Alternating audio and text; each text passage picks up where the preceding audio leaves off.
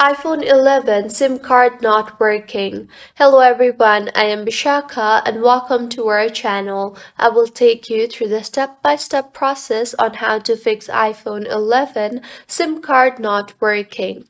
Now let's get right into the tutorial. Firstly, go ahead and launch the Settings application on your device and reset Network Settings. In order to reset Network Settings, tap on General and then scroll down and tap on Transfer or Reset iPhone, then on Reset and then on Reset Network Settings. Enter your passcode and reset Network Settings. Doing this will reset all network settings and will return them to factory defaults, meaning all your Wi-Fi networks and passwords, APN and VPN settings, and cellular settings will be returned to factory defaults. Your iPhone will take an auto restart now. See if the issue was fixed or not.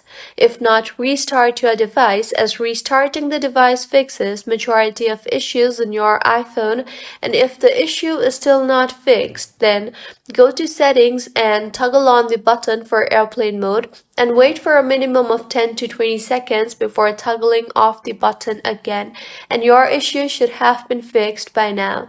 If you find this tutorial helpful, please make sure to like the video and do subscribe to our channel for more contents like this. Thank you for staying with us until the end.